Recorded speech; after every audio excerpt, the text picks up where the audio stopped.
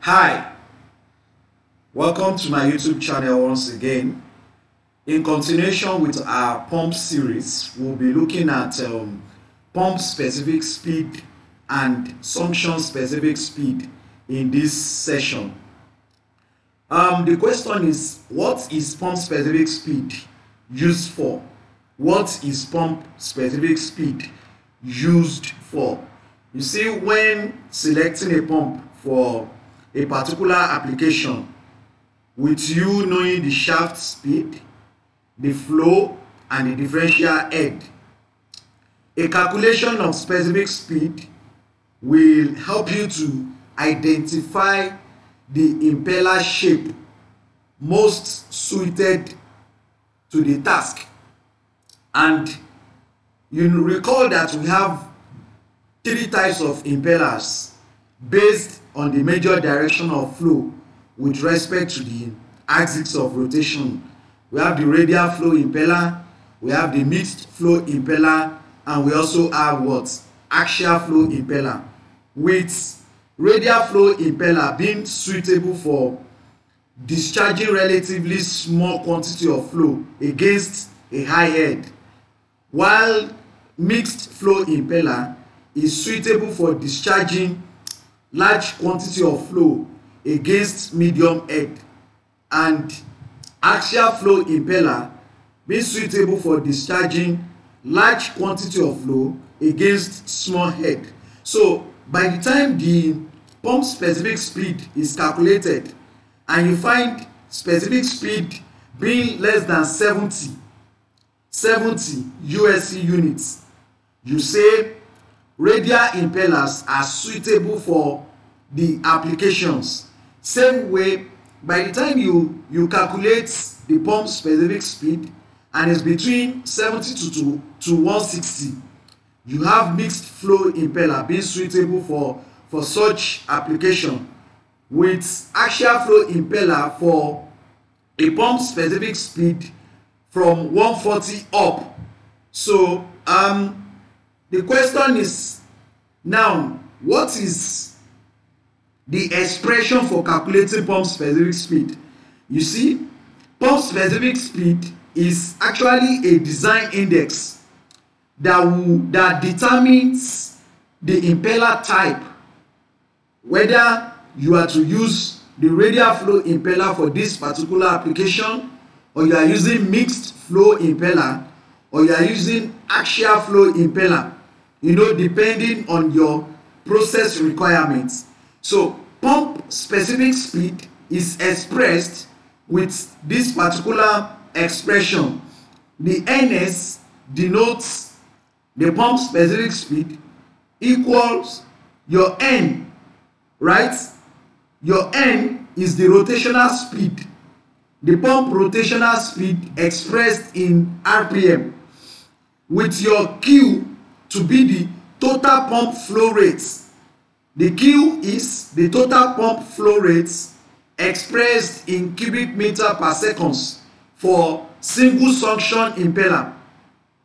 Now for double suction pumps, your Q, which is the pump flow rates, you will use the half of the total capacity of the pump, in this expression. Now your H is the head per stage at the BEP. The BEP is the best efficiency point flow rate. We are still going to look at that in our next pump series.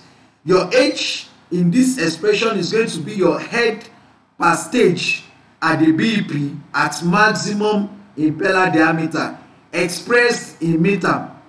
So the specific speed derived using this expression in SI units multiplied by a factor of 51.64 will give you specific speed in USC units.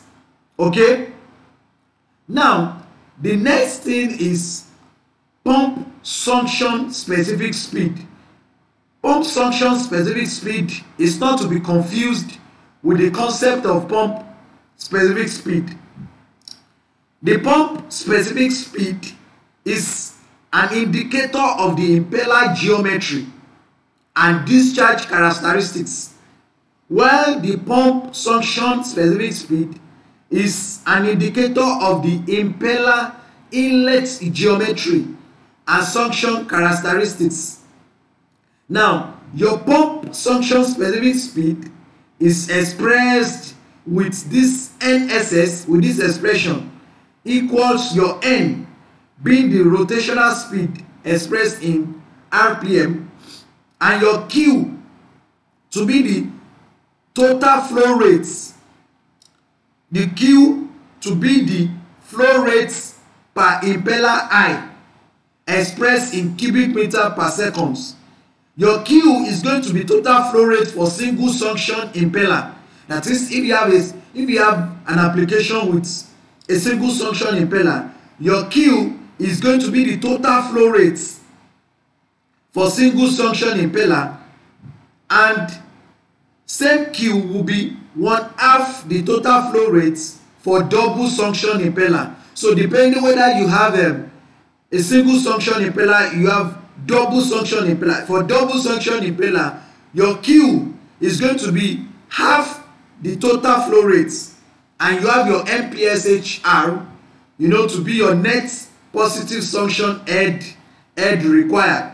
So this is how the pump specific speed, which is a design index that tells you the impeller type and geometric similarity of pumps, is calculated.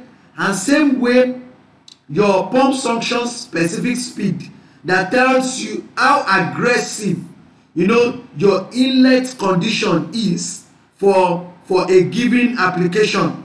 So thank you very much. This is going to be the end of this session, and I would like you to subscribe to our YouTube channel if you are yet to, and then share these videos so that you can always get notification when other subsequent sessions are being uploaded to our YouTube channel.